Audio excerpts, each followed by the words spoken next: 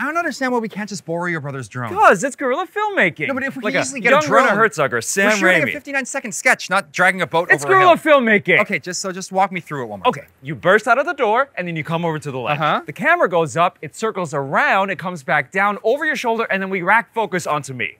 How? With the manual focus. How? Use the remote. Not having a cameraman aside, how are you going to control the balloon? It just goes up, it circles around, and then it comes back down. How are you going to do that? The large balloon. It goes You up don't and have power over the elements. How are you going to control a balloon? I don't like your attitude right now. I'm trying to create something special. With that? Oh, You think this is going to be an issue?